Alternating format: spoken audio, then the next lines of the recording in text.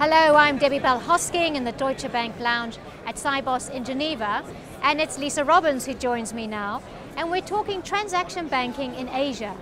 So Lisa, what is the state of transaction banking in the region? Well, transaction banking in the region is a very broad topic. We have a number of things going on. Let's just look at three of them. First is the slowdown in China. The big emerging giant is suddenly slowing down a bit. But that has tempered the degree of growth in other areas. Nonetheless, we're seeing some amazing things happening in China and elsewhere.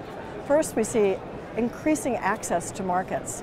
Just look again at China. With the growth of the stock market, the second largest in the world, the bond market is the third largest traded. That has implications for all of our transaction banking businesses, not to mention the fact that the RMB now is the second largest used trade currency. Elsewhere in Asia, we're seeing other things. India, too, has the largest FDI of any country in the world, surpassing the US.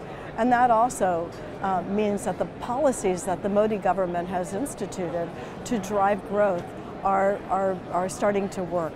And what does that mean for us in transaction banking? It means more opportunity. Moving farther south to the ASEAN region, we're seeing more of a holistic standardization and integration of the ASEAN region, which also with it brings opportunities for investors as well as people who are manufacturers. And how big a threat would you say the emergence of new entrants is? Well, one can look at the emergence of new risk as a risk or an opportunity. And I think one of the ways that we're starting to look at our ecosystem, the word that's used quite frequently here at Sibos this week, is slightly differently. We can look at them as competitors, but if you look at fintech as a matter of interest, we're looking at creating communities where we can bring fintech along on our journey and we're on their journey. What does that mean in real terms?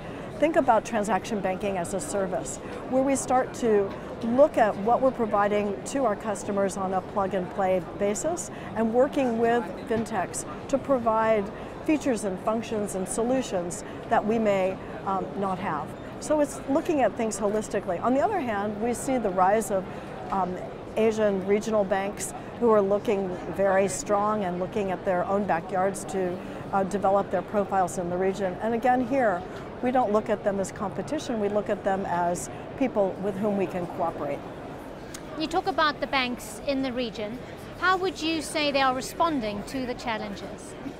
Well, I think there are a number of challenges that we're all responding to, whether regional banks or global banks.